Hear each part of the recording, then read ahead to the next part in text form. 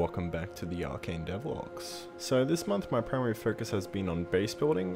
When actually implementing that, I ran into a bit of an issue with the lighting system, so I've had to do a complete overhaul of that. And of course, on top of that, I've added a few minor features which I'm about to go over now.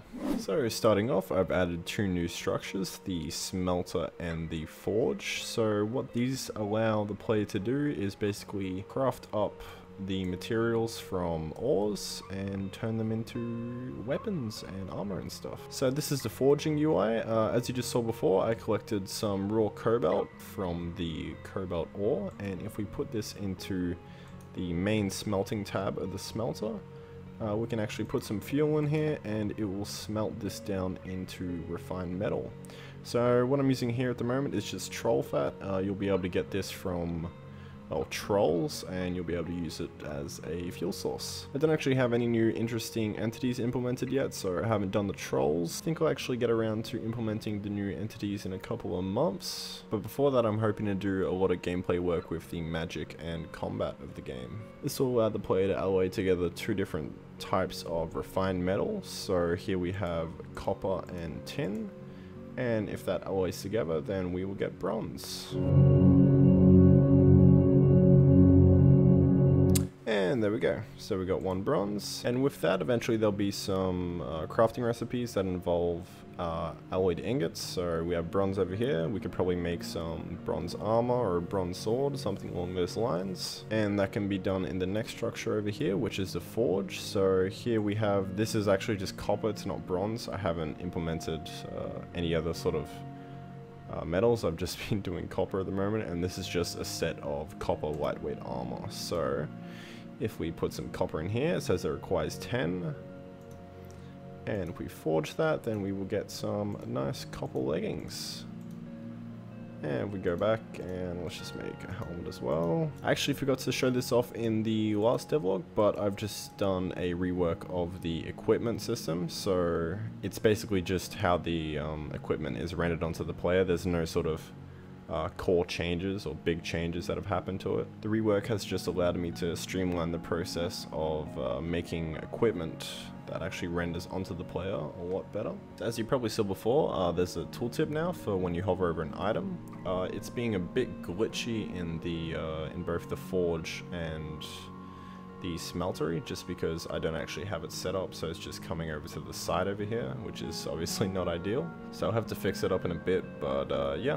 It looks pretty nice. Animation for hovering over and going away. I'm pretty proud of that. There's still a few changes I want to make to this tooltip. One of which is when the player holds down shift, I want a little expanded box to show up more details about the item. That way when there's enchantments and stuff on tools, then the player will be able to see what enchantments are on there and just give more detail about the stats of the weapon or tool in general. Okay, so yeah, that is the forge and the smelter in a nutshell. So next up, I actually added a animation for when trees get cut down. So if we come over here and we chop down this tree, as you can see there's a little bit of camera shake. I've changed up the particles a bit more for when the player actually hits the tree. And there we go. So that tree has obviously dropped its wood, and it's actually applied some damage to the axe, as you can see by this little white bar here. So that of course indicates the durability of the item. So if we chop down more trees, then that durability will slowly diminish, and then when the durability approaches 0, the tool will become a lot less efficient until you actually go and repair it. I think repairing will probably be done in the tool forge. Logically, it makes the most sense because that's where you've actually gone and crafted the tool in the first place. And another little feature I've reworked is actually the interaction system. So as you can see here, this little piece of wood is flashing. If we press F, then it's actually going to get picked up and put into our inventory. So that's done instead of actually having to hover over the item and pick it up. I found that to be a little bit tedious since the item has a small hitbox, so it's pretty hard to actually get on the first go. And then interacting with the various crafting structures is done the same just by pressing F. Okay, so we're in the actual game world now, and I'm going to showcase the building that I've been implementing over the past few days. So we'll just get rid of these trees real quick.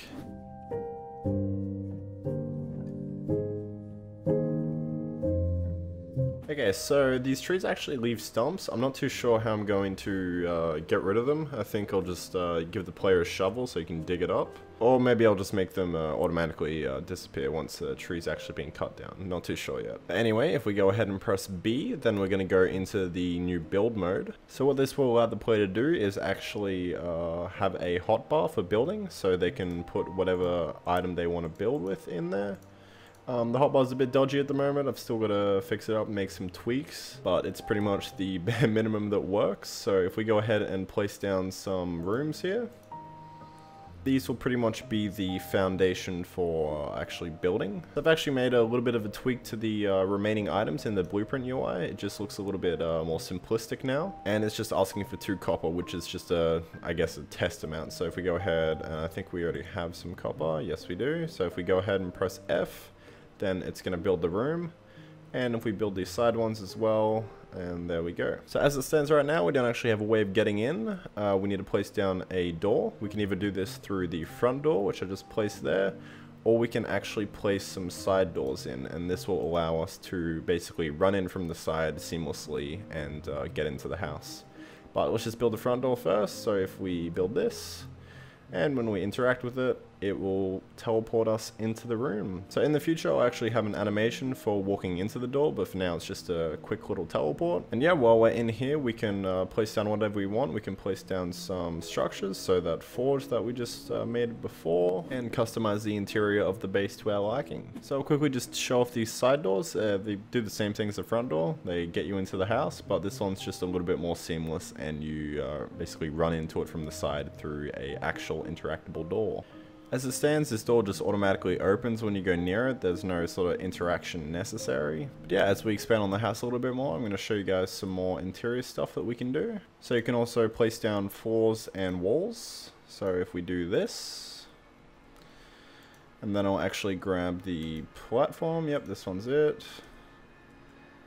And this platform basically just allows us to jump up through without actually not being able to pass through it, unlike these solid floors here. Oh, and now I'm stuck.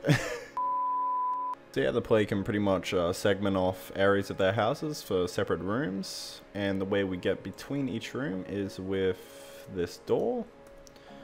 So if we place that down, then it's actually going to build a nice little door for us that we can interact with. And this one isn't automatic, unlike that one down there. Actually have to press F to open and close it. Yeah, that's just a nice little basic door for now. And we can do the same thing on this side. Yeah, that's all I really have for the interior of the house. I still need to add a lot more features in here, so it's actually a lot more interesting, but yeah. Oh, there's also one last thing that we can do with the roof. We can add a tall roof in, but yeah, it's pretty much just going to add a nice little attic space that the player can actually wander around in. So if we place some platforms up here, then here we go. We have a nice little attic. But in the way of exterior decoration, I've still got a long way to go, but I just have some basic little additions that you can make to the base. So with this sort of pillar, you can just place it around anywhere on the sides or just through the middle, whatever you want to do. And this is pretty much just a decorative stone pillar that will make the edges look a lot nicer. Another thing we can do is we have some nice little outside windows. If we build these, then it's actually going to allow us to look into the house. And lastly, there's just a nice little roof window that we can add to these roofs up here. And I can't actually reach this to build it, but that's definitely an issue that I'm going to have to solve somehow. I think I'll just do that in the form of scaffolding, so the player can just build scaffolding up the house so they can actually build it, or maybe some sort of climbing feature, or just roping. I'm just really not too sure. But yeah, that's pretty much the building. I'm just gonna go over one last thing real quickly, which is the short roof. Yeah, that just serves as a cosmetic purpose. It doesn't actually add any physical space to your base. I've still got a long way to go until base building is finally finished and polished off, but I've pretty much implemented most of the core mechanics for it. And last but not least, I had to do a rework of the lighting system just to accommodate for the effect of this sort of interior darkness. And ultimately, it's just handled a lot better now. So if we actually change the time to night, I believe in the 600s is night. Yeah, there we go. Not too sure if there's much of a difference from the old lighting system, but you can actually place more than one torch at a time now without having artifacts everywhere. And in general, it's a lot more efficient now and easier to work with. But yeah, that pretty much wraps it up for this month's devlog. If you want to see some more frequent status reports, then you can join my Discord, and I post them every now and then. Anyway, I hope you guys enjoyed the video, and I'll see you all next time. Bye bye.